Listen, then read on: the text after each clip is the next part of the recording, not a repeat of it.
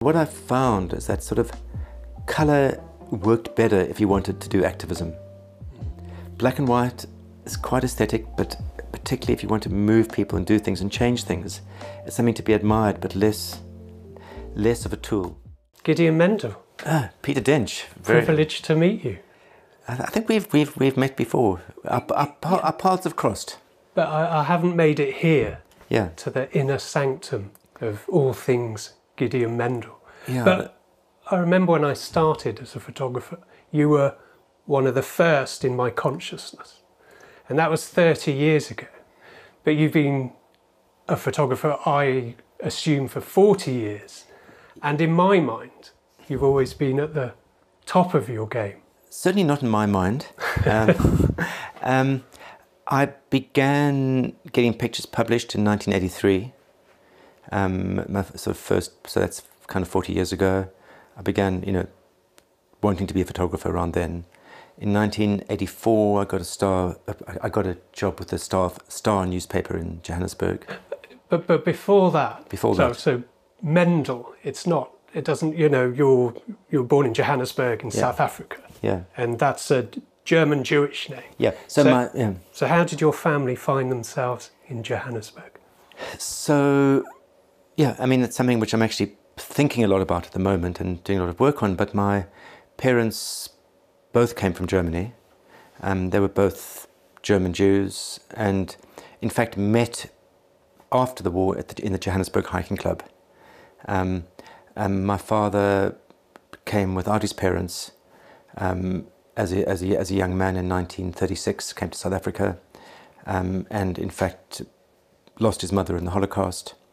And my mother, who was 10 years younger, her parents came to South Africa in 1939, and she, in fact, independently, because she'd been sent to the UK, arrived just as the war was beginning. So, and my parents, of course, navigated this transition from being Jews in Germany and sort of at the bottom of the racial hierarchy to being white South Africans, and through their skin colour being at the top of the racial hierarchy. And like many kind of Jews in South Africa, they made their compromises and I think, benefited and sort of probably, appreciated the privilege, although they felt guilt and concern about what was happening. They also, made very comfortable lives for themselves in that really brutal system of apartheid. So that's going to shape a young Gideon, even though you went to study psychology and African history. So when did photography start to overwhelm you, and how did you make that sort of transgression to that as a career option? Well, it's a really strange thing, because I came to photography kind of a bit later in my early 20s. I knew people at school who were really into amateur photography and have dark rooms and things, and I had no interest at all. I mean, if you want a kind of weird origin story, when always. It must have been 1979 or 1979, 80. I did a trip when I was at university. I'd been working at a pizza parlor earning money, but for whatever reasons, I did a overseas trip and travelled in Europe, and my father gave me a camera for that trip. It was actually a Miranda camera. Do you remember? No, Miranda. Yeah, it was that kind of SLR, but like a Pentax, Japanese camera, which I took with me on the trip, and I photographed a bit. I actually sort of spent some time in London at the end of the trip where I photographed trees. Took a lot of pictures of trees in parks, completely, pictorialist kind of trees. When I came back to Cape Town, I had one developed, and I quite liked a few of the tree pictures. And there was a kind of a professional photographer's lab, and I went and, got, I think, 5 of them kind of printed big. And when I went to collect them, the people at the lab said, "We really like these, can we exhibit some on the wall?" And I had no idea that photography, I knew nothing about photography, I had no idea. Okay. That's a thrill. It was the first exhibition. Yes, yeah, that was the first. It was a place, I remember it was a place called Develop Print. And I sort of joined this university photography society and did a few, but very sentimental, landscapey kinds of things. I didn't really have much Well, trees don't answer back, or they don't. Yeah. And I didn't have much sense of it, kind of a documentary kind of way. But I also, in fact, had a family connection with David Goldblatt. Mm-hmm. Well, personal connection, because I went to school with another photographer. Yeah, the famous photographer David Goldblatt, who, in fact, I went to school with his children, and we lived nearby, and the school was quite far out of town, but we needed to get a ride to the bus stop to get for the school bus, and so we took turns, like 2 days a week. Their family would drive us to the bus stop. So David Goldblatt used to drive me to the school bus stop when I was a teenager, and I kind of had this idea of becoming a photographer, and I phoned up David and said, "David, can I come show you my work?" Okay. And at a certain point, and I turned up with a bunch of kind of prints, and he was eviscerating.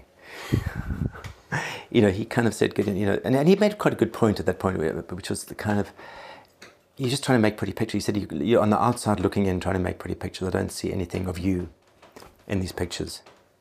And so was it helpful then, or helpful in hindsight? Well, in hindsight, and I was obviously completely demolished, but I also was sort of kind of pretty, I was kind of ambitious, and I kind of wanted to do something. And over the next couple of years, so there's lots of ins and outs, but I began to do press work and news work, and worked for the Star newspaper, and then got a job working with Agence France Presse, covering this politics which was happening in South Africa. And my work was being published quite a lot by a newspaper called the Weekly Mail, mm-hmm. which was a kind of political, fairly left-wing paper in South Africa, and my pictures were often on the cover and being used as the political struggle in South Africa in the mid-80s was kind of developing. And David phoned me.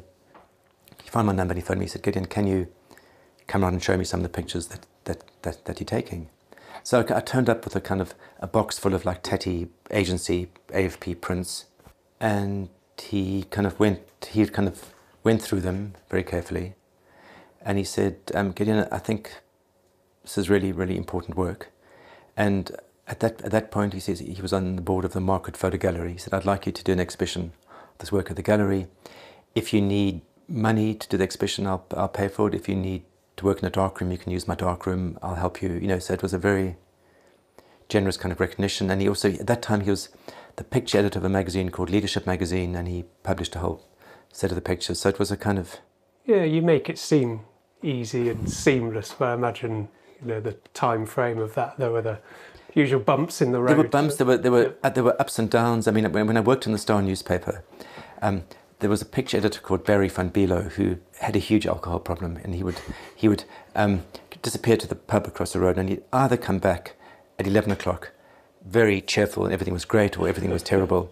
But I remember, turning up with, I'd had to photograph some stupid newspaper stuff, like school kids who were doing a raffle, and I'd got all these kids to throw the raffle cards in the air, and it was quite a nice arty black and white picture.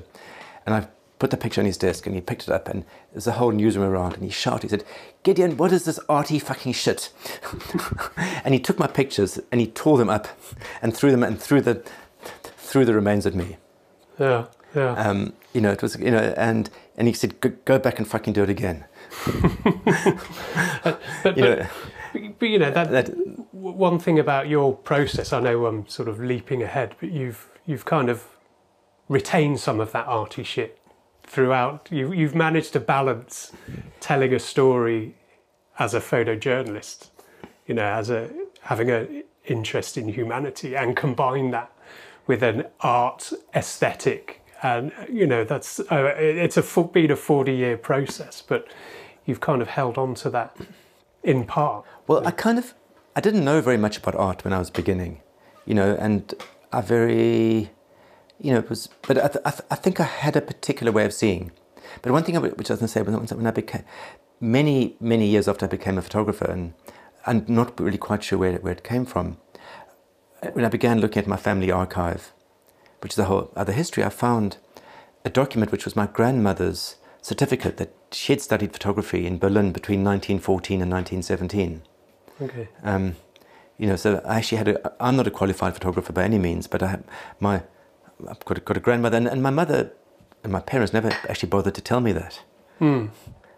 So your education was at papers like The Start, in the Mail. I mean, I learned South Africa. I mean, when I sort of began doing sort of some documentary work, I learned quite a lot from other photographers, from Omar Badsha, photographer in South Africa. He was kind of helpful, and I kind of almost interned a bit with him at a certain point when he was organising an exhibition.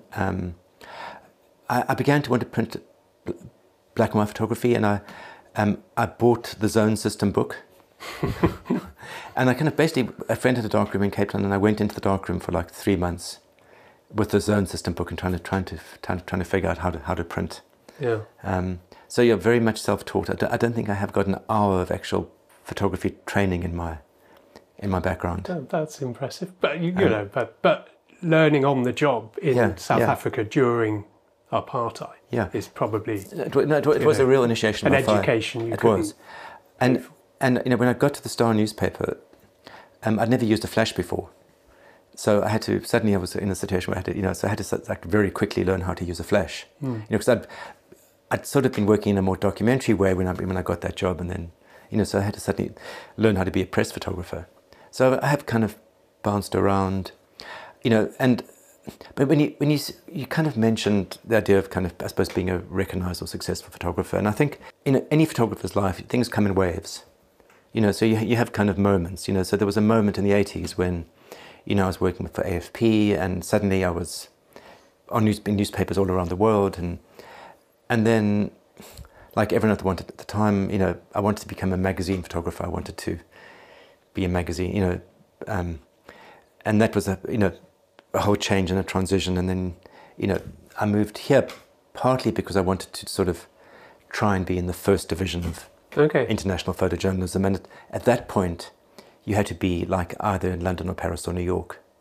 When are we talking? 97? I'd say earlier, early 90s, right. 91, 92, And I think actually what's happened since then is that has actually reversed. Now, in fact, if you want to get anywhere, you've really got to be on the periphery rather than this. Being in the centre is kind of the least interesting. So were you seen as like a photographer of the apartheid and the struggle? Was that helpful to arrive in London with that reputation? I think, and at that point I sort of had become a Magnum nominee. I was sort of, so I had a bit of a reputation. Magnum? Yeah. I've heard of that. Magnum, yes. I'm one of, I'm in very good company for being a kind of a Magnum reject.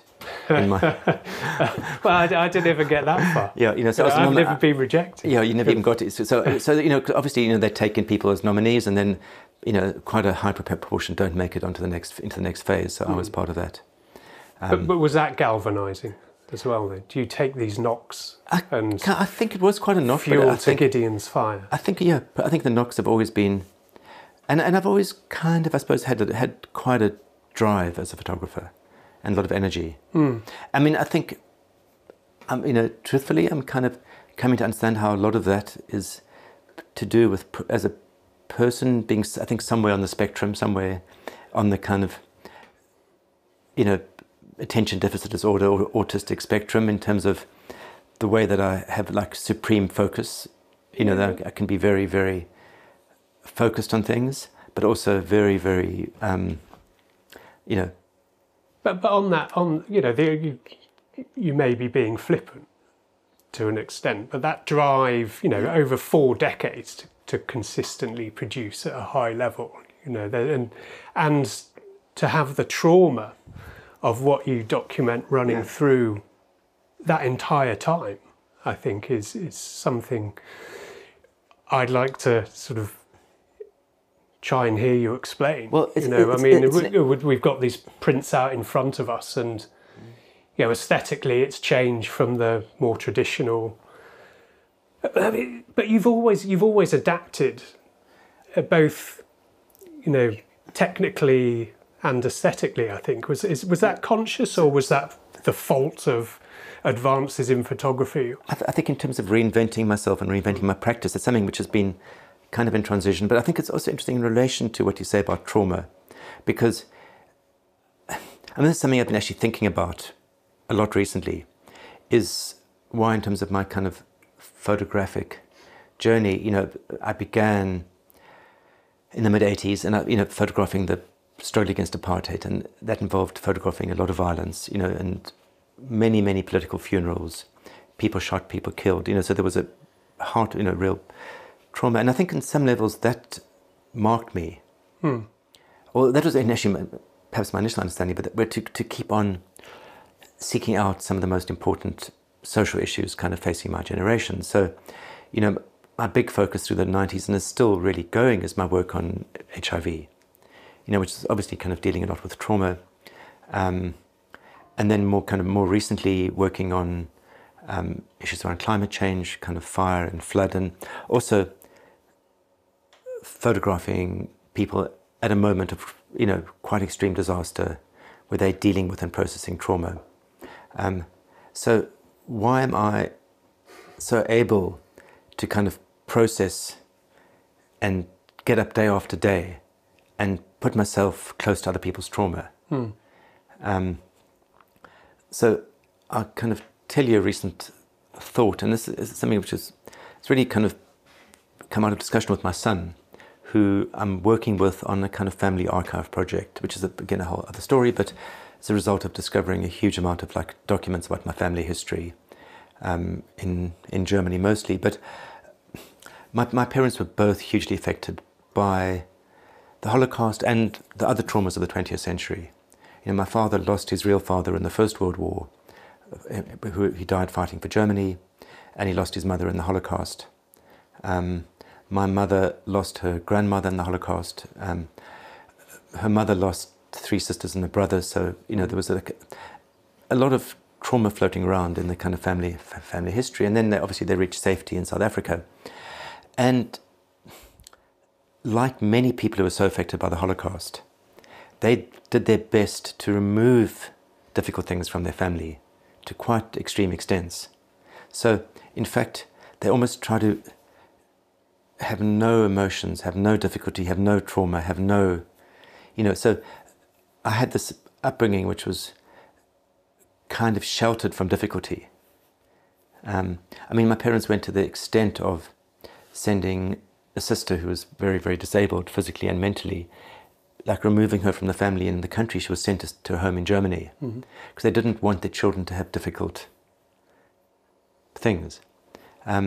So that kind of isolation from emotion has almost maybe given me the superpower of being able to put myself in that situation consistently and be able to kind of translate it, right, to kind of create a kind of visual. I mean, do you want to sort of talk through that change in aesthetics? Yeah. You know, the work on AIDS and HIV, again, even though you use new techniques, I know when you shot the ward on the Broderick and the Charles Bell dedicated AIDS wards in the UK, you used a film that responded well to low light. Yeah, sure. But you still shot in of course, I suppose, a traditional reportage way. And now, since I guess I'm going to say 2007, while you're still applying your work to traumatic situations, you've completely changed your approach. Yeah, you know. I mean, I think my. I mean, to some extent, I think the subject matter has driven the changes. I mean, with some extent, maybe changes in kind of technology, but so I was very much a traditional documentary, black and white. Black and white. 35mm documentary. Getting close. Photojournalist. Yeah. And I was good at it, you know. I mean, it's something which I instinctively sort of knew how to do. Mm-hmm. You know, from the start, it was kind of something which came quite naturally. I was a 28mm person, you know. I put myself close to things. I mean, in South Africa in the 80s, I put myself pretty close to a lot of political violence. And I mean, a whole other area which I've been thinking about recently is kind of the nature of and the impact of my kind of whiteness in the way that I kind of was able to photograph, because in that time a black photographer would never have been able to do that. Of course. You know, so I had this assumption of some level that I could be there and place myself there in all kinds of positions, which was obviously born out of huge kind of privilege. And yeah, it's really funny when you kind of look back at your work through those sort of lenses. It changes the way you And lenses, we're talking sort of like metaphorical lenses, metaphorical. But as well, because we are interested in kit as well. In kit, all right. So your journey, my technical journey as well. My technical journey. So, I mean, I can tell you an interesting kind of there was a kind of transition, some transitional points. Is that, you know, I had done my work in black and white through the 90s on HIV in a very traditional way. I published the book of that broken landscape in the year 2000. I had a kind of a big exhibition of that work at the Cape Town Art, at the National Gallery in South Africa. These big black and white prints on the wall, and I managed to set up a whole situation. It was a long show. It was like a 3-month exhibition, and I didn't want it just to be an exhibition. I wanted, to do something. Together with local organisations and the gallery, we set up a thing where I was collaborating, and with a clinic and an organisation called Treatment Action Campaign, to sort of make more work which would go up in the centre of the gallery in that time. And I wanted to do it in colour, in contrast to the black and white walls. But what I found is that sort of colour worked better if you wanted to do activism. Black and white is quite aesthetic, but particularly if you want to move people and do things and change things, it's something to be admired, but less of a tool. Okay. And if you want to make a tool of visual activism, I just found that actually colour was more effective. But I had a particular experience actually which galvanised that, which was, and some of the changes. I was in Mozambique doing an assignment between Oxfam and MSF, where I was trying to make a local AIDS educational exhibition. And the task was to work with many different organisations. One was to work with a local organisation of HIV positive people called Kindly Muka. And I had a meeting with the organisation, and I had this idea I would photograph the various people. They were all openly HIV positive in theory, and I'd photograph them, their daily lives. That was the idea. But they were kind of advocates. Mm-hmm. And at that point, finding people who were open about their status was really important, because stigma was so much part of the problem. And I went to their offices, and there was a Portuguese translator who I was working with, and we were explaining what we wanted to do, and then things just went batshit. They were arguing and fighting, and there was clearly something very wrong, and I kind of asked him to explain it to me, and he said, well, everybody feels they have to deliver you what you need to photograph, but they're trying to say, I can't do it for this reason, you should do it.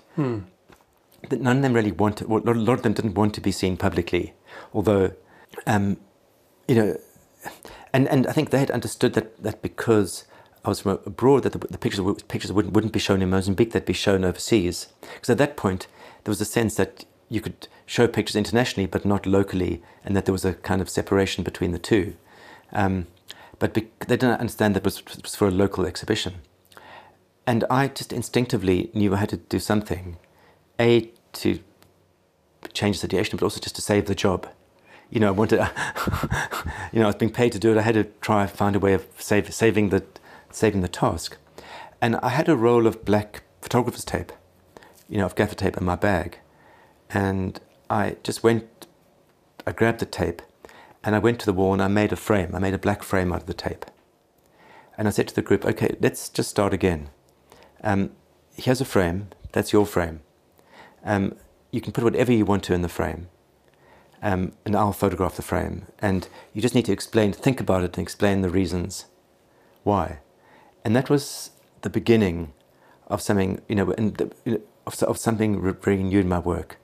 I'd actually kind of stumbled on something where, on one level, I was empowering them and engaging them in a much more collaborative way, rather than just being the compassionate outside photographer. Looking at them, I was inviting them to collaborate and think about and make a comment. Also, I was inadvertently kind of bringing in techniques of conceptual art into the process. And that was the beginning of a whole new phase of kind of activist work in colour on HIV, which kind of went on for a long time. And I became very committed to the cause of fighting for access to medication for people in Africa and globally, because at that point you had something which I called the huge divide, which was that people with HIV in the West could access medications and could survive, and people with HIV in poorer countries would die terrible deaths because they couldn't access the medication. And that was a really important struggle of those years. And I, was really supportive of Treatment Action Campaign, and it was a struggle which was won amazingly. Yeah. And I like to think that my kind of work and input was like a tiny fraction of that wave. But I think as a photographer, there are moments when you feel privileged. Well, for me, it's been a huge privilege to feel that my work is part of something.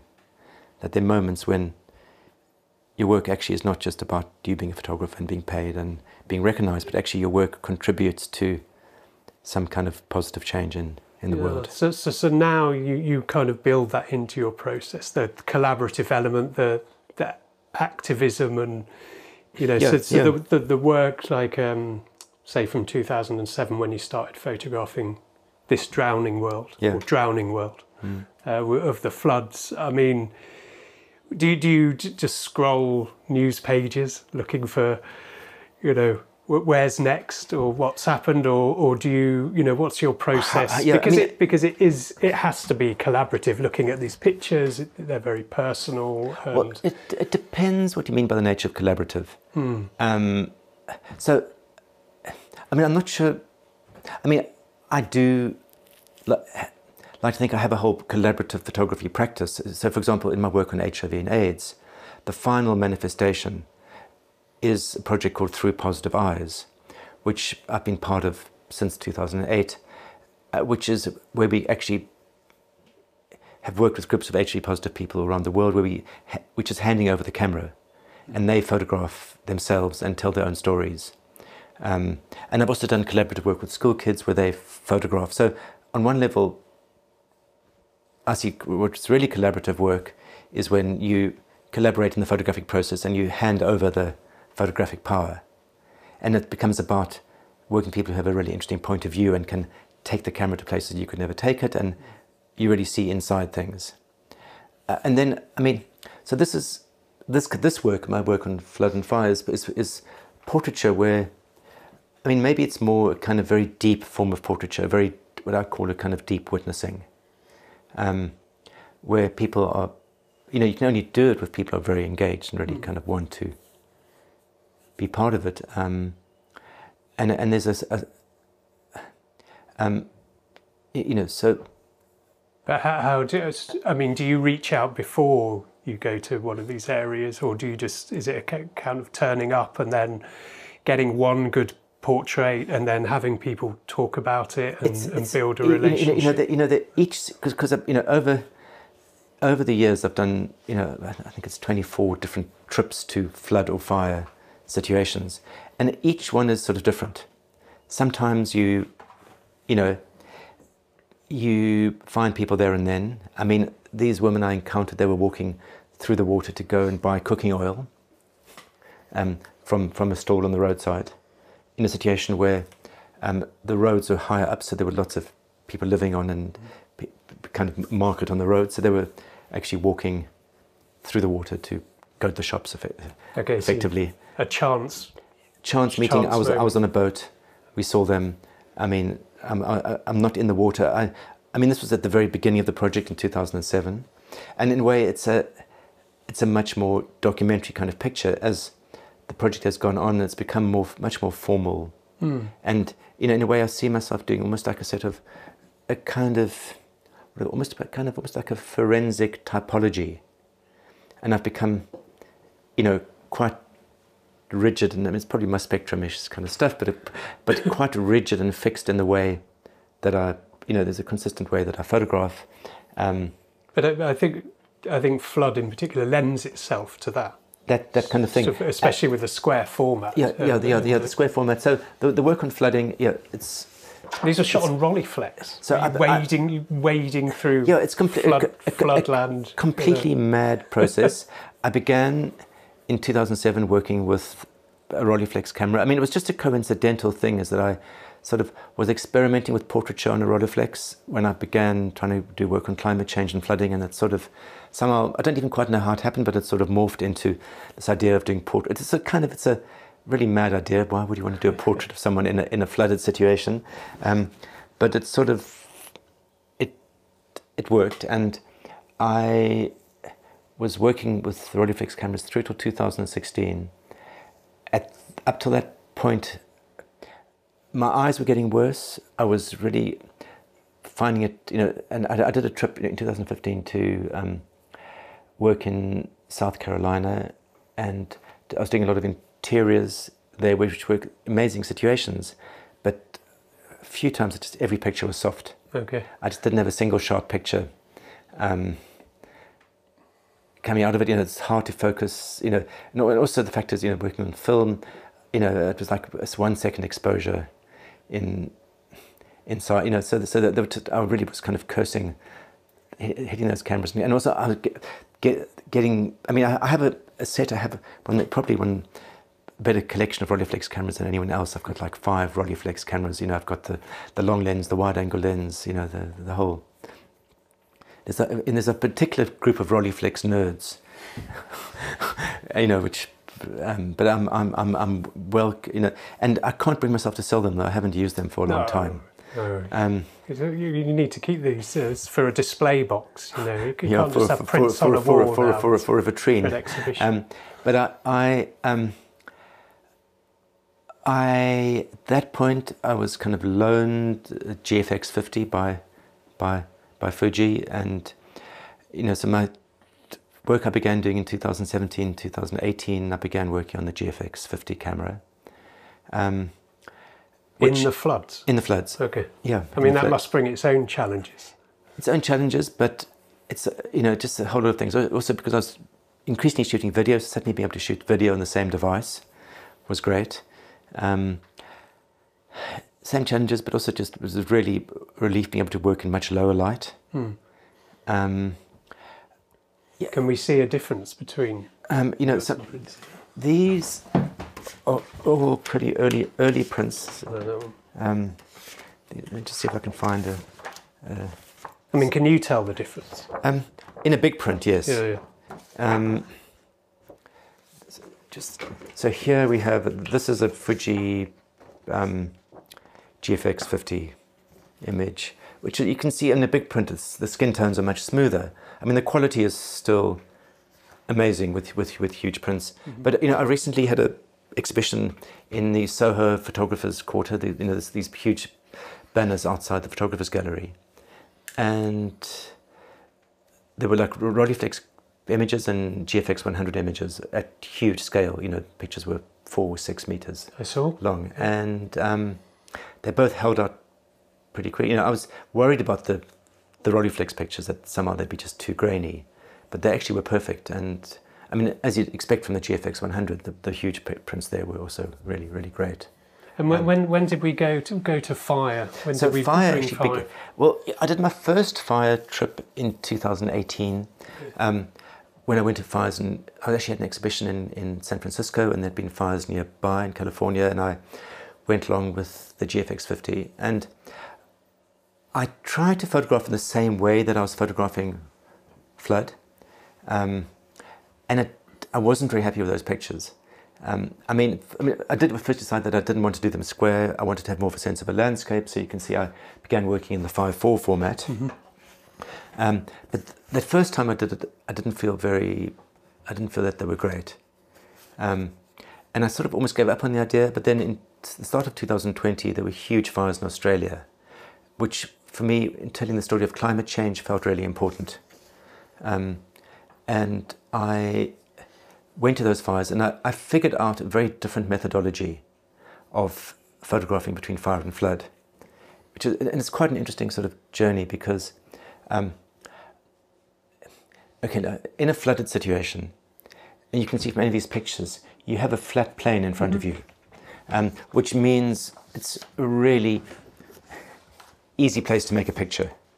I think the flat plane gives you just a kind of a graphic entry to a picture, which fire doesn't. Fire doesn't. In a fire situation, it's a situation of extreme chaos. And the way that I figured, I actually had an amazing assistant in Australia called, her name is Annette Wooditz, and she and I have to really credit her for the kind of giving a lot of input to the way we did the framing. And I had to become a super perfectionist about the way I framed those pictures. And I think you've seen the fire pictures, that they are kind of very, very intricately, very carefully framed. And what I usually do is I work with my assistant and I work out the composition and the framing before the subject's there. Because they're returning to a scene of trauma. That's part of it, but also, I don't want them to be around too long. But I just need to have it. I don't want to be trying to find the frame while they are in the picture. So I have the frame really worked out, and you can see, we have some of the pictures here. That's probably less successful, but that people are always positioned really, really carefully in the frame, and particularly the kind of position of the head. Mm-hmm. There's usually, just a really, really careful graphic composition to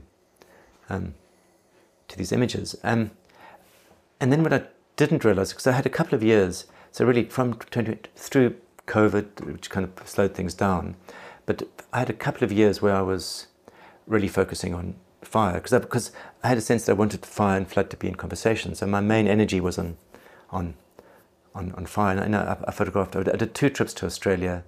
I photographed in Greece. I photographed in California, again in Canada, and went back to Greece. So not nearly as many countries as I've done with flooding, but I feel I've done fairly comprehensive work on fire. Yeah, it's not about quantity of countries. Yeah. Well, as we were talking about, I very nearly went off to Chile this week, mm-hmm. And it would have been very good to have included somewhere in South America. And in terms of telling the story about climate change, Chile, which has got huge issues with drought and climate change, and which sparked the fire, it's part of the storytelling. And I imagine with floods you have to get there quicker. Yes, because the flood will subside. But with flooding you have to be there with the water, which is a different challenge. But to finish off my rant about composition, my compositional rant, what I found when I went back to, because in 2022 I kind of returned to flooding. There were huge floods in Pakistan and Nigeria that year. I went back and photographed flooding, and I only realized it after the events, but some of the compositional approach I developed with fire migrated back to the flood situations with me. Okay. So the more recent pictures of flooding are much more carefully composed and are much more kind of structurally, are composed around kind of physical structure in a way that the early ones weren't. How does that impact the earlier pictures then? Do you dismiss them now? No, they all have a value, and there's something really quite amazing and quite beautiful about, I think there's something about the Rolleiflex thing and the position of the lens in relation to the film and the depth of field. They do have quite a magical quality, and it's quite hard to match that, actually. Okay. And in amongst these prints, there are artifacts that you've been collecting from floods, and was that all from the beginning as well? Or was that just sort of mementos that suddenly became more interesting because now it seems to be a specific part of your process is to collect artifacts from the fires and the floods. So what's kind of happened along this journey, because it's 16 years now that I've been working this, is that kind of over that time different narrative threads have emerged. So that the spine of both elements, both projects, are the portraits, so the kind of the submerged portraits, and I call the flood portraits, and the portraits in ashes, which are the other ones from the fire section. So that's kind of what people know. But around that, there are like lots of other kind of narrative branches. And one of them is this kind of thing where I collect, for Drowning World, I have built up an archive of actually more than 2,000 flood-damaged personal snapshots. Mm-hmm. So people I photographed have given me their flood-damaged pictures. And these are I find it really interesting, and they're almost too aesthetic, to see. And I'm quite fascinated by the kind of random impacts of floodwater on the chemistry and the emulsion and surfaces of the pictures. You're no stranger to that. Didn't you have a box of negs flood in your basement? That came along later. But do you want me to tell you the boring photographer's origin story of how that impulse kind of developed? Of the artifacts? Yeah, of the artifacts. Of course, that's why I'm here. To hear boring photographer stories. Okay, so in 2008, I had just done my first body of work the year before on flooding in the UK and India, which had been published in The Guardian, and I sort of was something which I wanted to develop.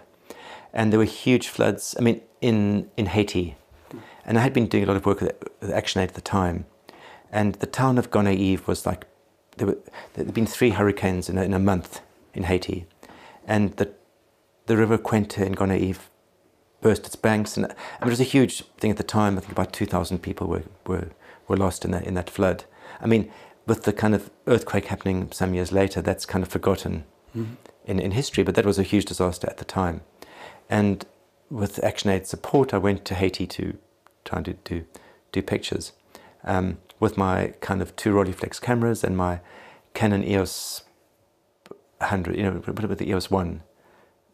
No, there's 5D, it was the first, the first EOS, I've forgotten its name. 5D Mark 1. 5D Mark 1. That was the camera. We can be corrected. Yes, that's how I remember. Yes, okay. So I had my EOS. So my backup camera was the EOS 5D Mark 1, and I had my 2 Rolleiflex cameras. And it was really hard to get into Gonaïves because you couldn't drive there, you couldn't get a boat there. The only way in was on a UN helicopter. Mm-hmm. So then I had a couple of days of waiting, and actually I was told at first, there's no ways, you've got to get aid in, it said come back in a few days. So I went to some other flooded communities which were not as bad for a couple of days, and then went back to,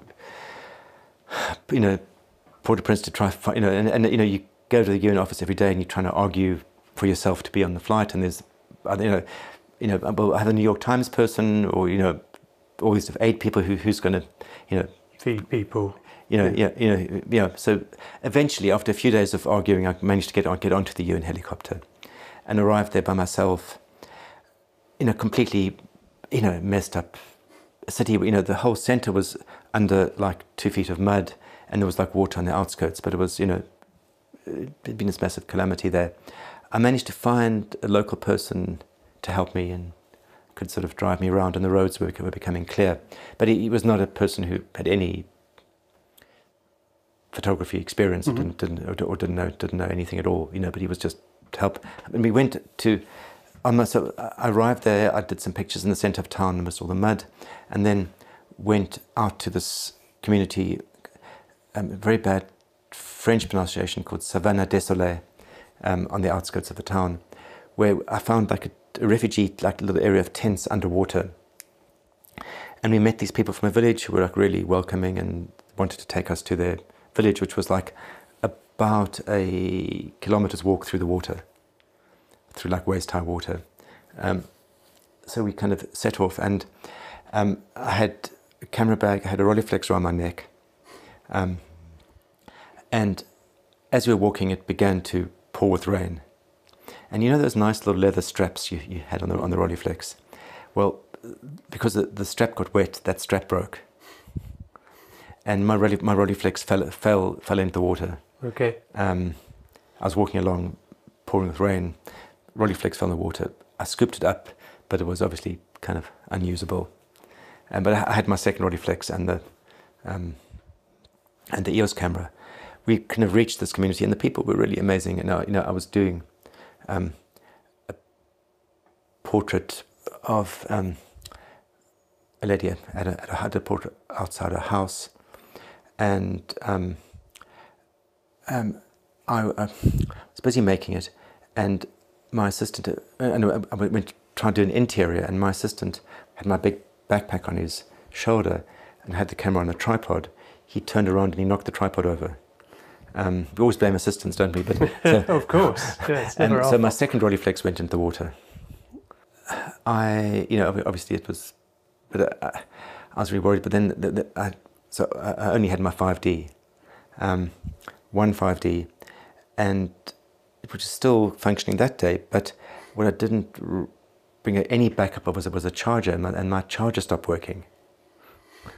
So I had no way of charging my 5D batteries. And I went around all the 8 people, like no one had a similar camera or a charger. So all I could do was go back to my Rolleiflexes, and I dried them out as well as I could.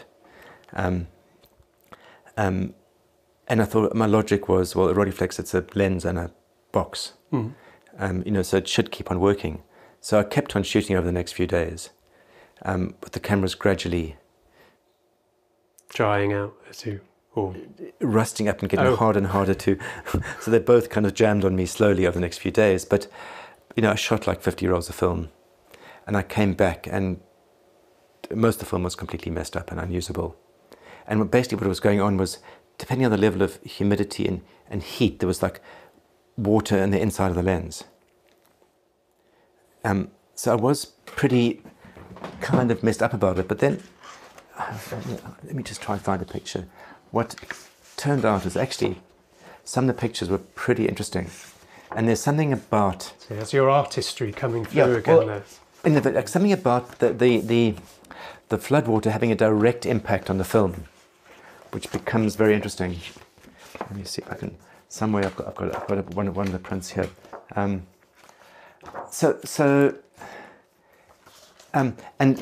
Shortly after that, I was in Australia photographing the floods there, and I found a pile of flood-damaged snapshots amidst the wreckage. And I just began to think, a lot about, that kind of thing is how, interesting. Sorry, I'm not finding it, but I'll have to show you later. We can put it on screen later. Yeah, we can find it later. We'll put it on screen. So that kind of, that was the beginning of me collecting photographs. When I began working on fire, I was struck by a lot of the kind of burnt objects I've seen, and I, in a similar way, I've built up a collection of fire-damaged objects. But kind of the one bunch of things which blows everything else away is when I went to photograph the fires in Colorado at the start of 2022. I met someone who was a property lawyer, but also a keen collector of Nikon cameras. And he'd had a whole collection of Nikons burnt. How many would be in a collection? I think dozen? I think he had about 13 burnt cameras, old, kind of old. And he had this particular Nikon, which was with this fast winder, which was done for one of the built. I mean, I'm sure the amateur photographer would know what it was, but it had this fast winding mechanism done for the Olympics. There were very particular models he had, and they were all burnt. And I mean, I met him at his house. I actually went to photograph his neighbour, and I saw him and I went and spoke to him, and he saw my camera and he was asked about it, and he said, "Take a look at these," and it was just like a pile of burnt cameras which he was going to throw away. So he was more than happy to kind of part with them. And you had to wait a moment. So you've started photographing these artifacts. Alongside. I mean, that's incredible. And so I built up. So basically, I end up taking various things back with me, which is I have a basement full of. I don't make myself popular because I have. How do you get through them through customs? Well, what I did not get through customs, and is actually sitting in my assistant's garage in San Francisco, is a collection of burnt guns. That would be tricky. Yeah, so I tried, and they just said no. Tricycles, bottles, cameras. But apparently, even if they're completely unusable, you have to have a license, to put a gun on a plane, even if it's completely burnt to smithereens. But they are really interesting. But so the burnt guns I don't have, but the burnt cameras I think what's interesting about the burnt cameras, just conceptually, is that a camera is normally something which records the world through its mechanism, but when it actually records the world through its materiality, it becomes something very different. So I also, with these objects, I wanted to find a very forensic way of photographing them, kind of as if they were precious archaeological items. And I had this idea of having them, they couldn't be on black because obviously they were quite blackened. So I wanted to shoot them with no background, completely free of background. So I found a really good lighting still life assistant. And, I didn't know it, but the way the technology works is if you take them into a still life studio and you put them on glass, you basically photograph things on glass with a white background a meter or two beneath that. Okay. That gives you a completely backgroundless white background, which is that's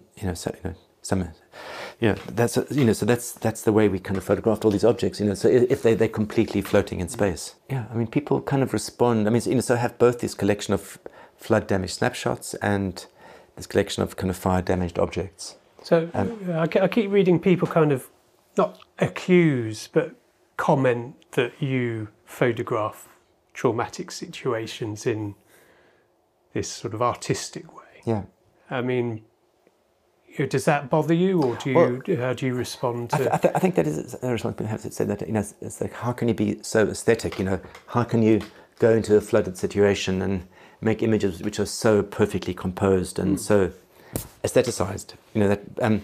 And for me, I'd say it's kind of deliberate, and in a way, maybe it's a way to make people look, to make people look. I want the pictures to be compelling. I want them to be beautiful. But there's a kind of unease, in the sense that on one level you have a... Is that an unease with you, or an unease with them? Or perhaps with the viewer, that you might appreciate something aesthetically, but you don't feel completely lovely looking at it. That I want images to be challenging. I want viewers to feel there's something difficult that they're seeing, but also make them able to see it. So it's not just a picture of horror. It's not a picture of evidence. Yeah. It's not, and that's often the problem with trying to make work about climate change, is that to have a picture to say, well, the water was here, but now it's here.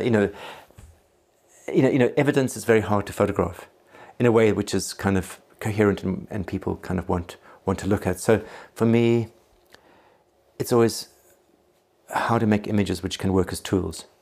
And I mean, increasingly, alongside, I suppose, the development of kind of, what do you call, maybe conceptual photographic elements, in my work, the element of activism is really important. And, that's been a huge part of my practice since the beginning. But I've really been thinking more and more about how to make work which works. And I think, there's often this sort of desire from the kind of world out there to kind of pigeonhole you. Are you an art photographer? Are you an activist? Are you a journalist? What box can I put you into? And I think I'm quite proud of the fact that my work, still is frequently published in magazines and newspapers. So it works. It works in the kind of context of media and newspapers and magazines. And I've got a very long association with the Guardian newspaper, who've been publishing my work for like 30 years. And, they're still, obviously a lot more of it is online now. But, my work has often been seen in the Guardian and in other publications. So it works in the era of media. My work also does sit relatively comfortably in the kind of gallery and museum world. Although increasingly it's being used a lot in kind of public outdoor installations of various sorts. But finally, in some ways, perhaps the most important place for me is my work has been, significantly part of various kind of protests and, has its role in activism. And I've, been collaborating with Greenpeace and Extinction Rebellion and Money Rebellion, who are also kind of, increasingly kind of interested and engaged with the work. I had a really big display of my work at the Greenpeace stage at Glastonbury. Okay. So I was actually, in the eyes of my kids, I mean, who see me as being this completely kind of naff, kind of loser. I was actually a Greenpeace artist, kind of featured, having my work featured. I think I've seen your work on placards. Yeah, placards, as well, yeah. And being marched through the streets. Through the streets, and alongside being a kind of a Glastonbury artist, how cool can you become in your old age? And I guess, I think you've had 4 books of yours. Yeah. So do you feel as though the activism part is a better platform for your work in particular than a nicely bound book on the bookshelf? Well, it's something I am, I like to make things which I call like tools of visual advocacy. And that's something which has always been part of my work, but books are really important and books can be part of that. I'm actually in the early stages of working out my book on flood and fire. And I've been working with a kind of designer publisher in Italy. I don't quite know where that will go, but so we've got some really great concepts where we have this idea that we'll make the beautiful epic book which I want to make, but part of it, alongside it, and part of it will be a newsprint activist publication. So this will be bound into the book in a way, but as a kind of surface in different locations in the book. It'll also be something which you'll buy alongside the book. And the design concept is if you get 2 of these newsprint publications, it'll be a mini exhibition. You can unfold them and make it like a mini exhibition, which could be pasted onto cardboard and carried in protest. It could be up on the walls of an organisation. So it's a very cheap Gideon Mendel exhibition. Oh, but it's a great example of you adapting to what needs to be done. So the concept would be, maybe you spend £50 on the book, or you could spend £3 on this, this little publication. It also might be distributed through organisations and schools. So that's a concept which is, I'm trying to work that out, but and it be a kind of old school, but also sort of quite revolutionary. I don't think you're a loser, Gideon. Just for the record. For the record, well, doesn't every photographer have that voice inside their head somewhere? There are moments when you feel you're being appreciated, but you always somehow feel, we kind of, I suppose, I don't know. Yeah, we don't try not to listen to that voice. That voice, yeah. And if you keep coming up with ideas and ways to put your work out there, I think you can bury it for a bit longer. Thanks. And I think I am. Yeah, obviously this amateur photography award is great, and I think it's very important for me that my work speaks to multiple audiences, and I do. It's a strange thing, although obviously I photograph in quite extreme, difficult situations. There's something I love about being out there making the work. Yeah. It's the Power of Photography Award. Power Photography Award, and well, I like. Look, there's lots of. It's very easy to be cynical about the power of photography, and what photography can do in the world, and lots of claims are made for photography, which can be quite spurious. But I like to think that the right kind of photography, thought about in the right kind of way and produced in the right sort of way, can make some tiny positive changes in the world. That's what we know. Dealing with climate change and global warming, at the moment it's a pretty bleak situation. We kind of facing, a world where at the moment when there should be global cooperation and coordination to face climate change, and we're more fractured than ever. It's a really difficult time, and I feel sometimes kind of desperate thinking about the lives of my kids and young people, what they're kind of going into with, the way climate change is moving, and things that just seem to be moving faster and faster.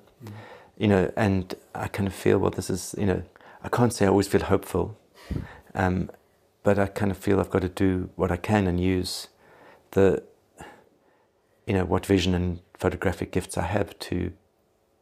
So Gideon, photographing, say in Haiti, metre, waist deep, floodwater, creatures, objects, do you get concerned for your safety?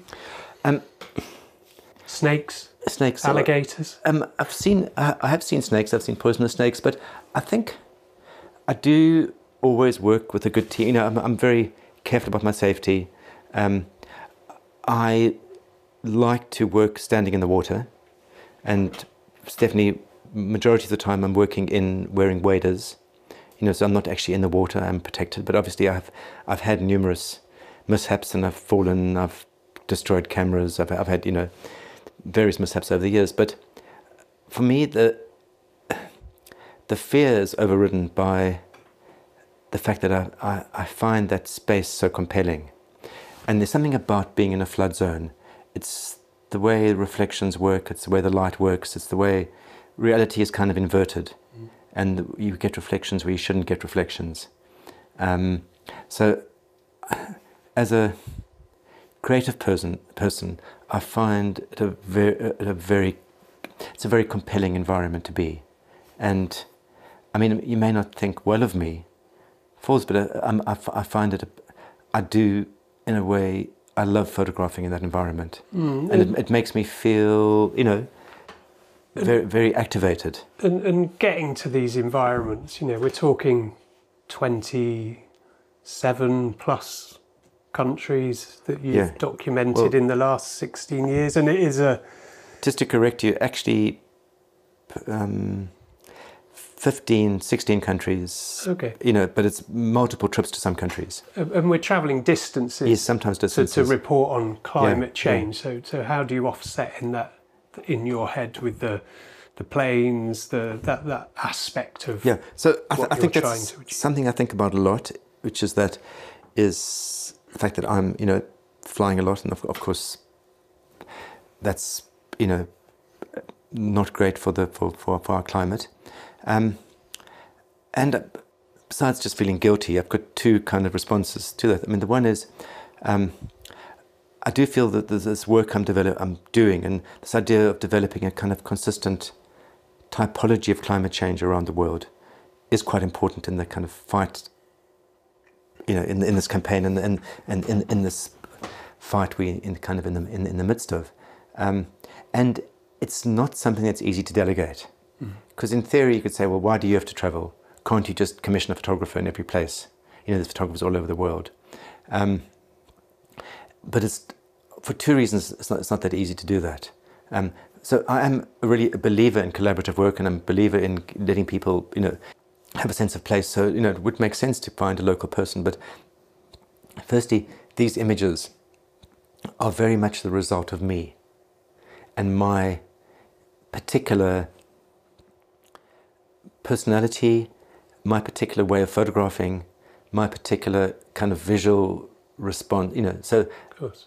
It's not an easy, you know, I think however much explanation you gave to a photographer, it's not an easy thing to replicate. And that kind of consistent typology is very much the product of my vision.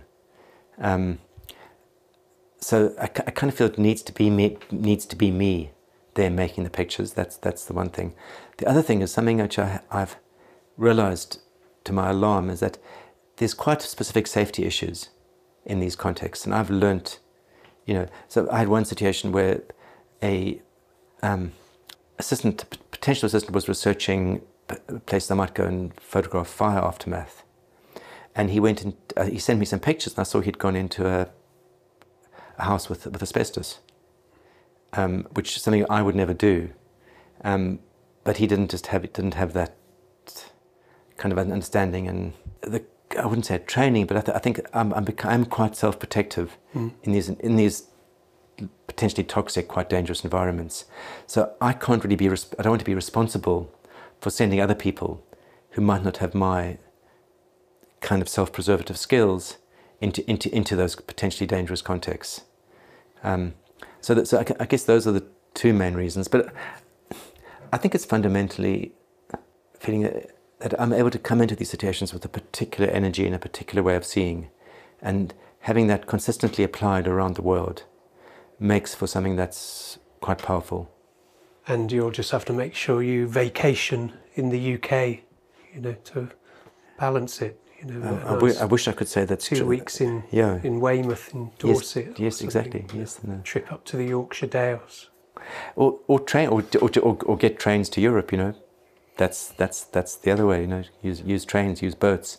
But I think, and I have been obviously criticised there, but I think there is this issue with climate change, which I do feel strongly about, is that the way it's been individualised and personalised as opposed to politicised. So, you know, whereas I think it's something which really needs political action to change, rather than saying, well, it's your responsibility to recycle. You know, and climate, you know, and kids often get taught that, to say, well, we can solve climate change if your parents recycle everything. And actually it's so much more than that. And making it an individual responsibility as opposed to a corporate and a government responsibility is, you know, is really a problem.